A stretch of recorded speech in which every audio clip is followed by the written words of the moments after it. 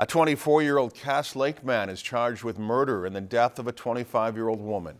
The Cass County attorney has charged Brandon Joseph Roy with 1 count of second-degree murder without intent while committing a felony, 1 count of first-degree aggravated robbery, and 1 count of possessing a firearm for a crime of violence.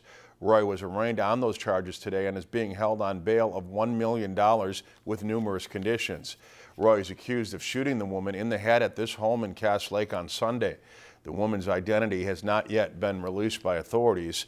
According to the criminal complaint, several people in the house were smoking methamphetamine when Roy and another man tried to rob others in the home. The complaint states that the woman was hit by a gunshot that went through a bathroom door. Authorities are still seeking help from the public with locating 3 individuals in regards to this homicide investigation. They are 28-year-old Anthony LaRose, 41-year-old Sarah LaRose, and 25-year-old Elisha Ginn. All are from the Cass Lake area.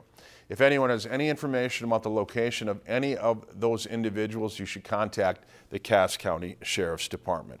If you've enjoyed this segment of Lakeland News, please consider making a tax-deductible contribution to Lakeland Public Television.